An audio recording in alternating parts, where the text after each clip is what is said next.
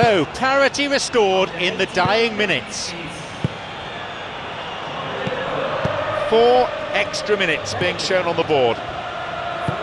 Played in accurately. Any goal scored now will go a long way to deciding the winner.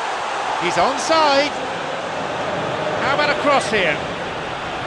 A robust challenge, to say the least. They really need to start moving the ball forward with pace at this late stage of the game. Well, time is against them. They need to get this ball forward.